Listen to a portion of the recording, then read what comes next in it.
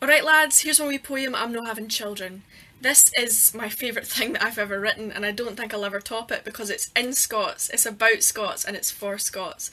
If you've ever been told that the way that you speak is just bad English, this is for you. This is my love letter to the language that is Scots and the country that is Scotland. Thank you. Hi, this poem is called I'm No Having Children. I'm no having children, I'm going to hae wains, and you can ask what I cry them, know what are their names. They'll be getting a piece, no a wee packed lunch. They'll be haeing a scran, no having a munch.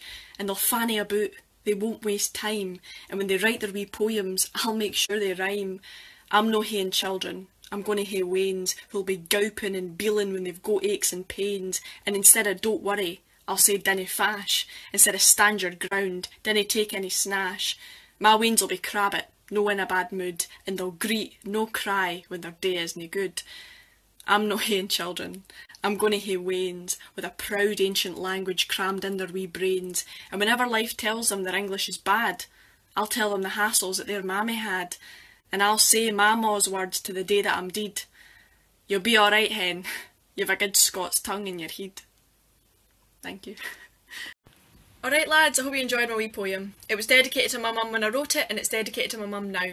She taught me Scots, but she also taught me what it means to be a strong woman, which for me is just the most important thing, and I'm never going to stop saying thank you. Nearly 250,000 people have seen this poem. The Scots language is alive and kicking. Never forget that.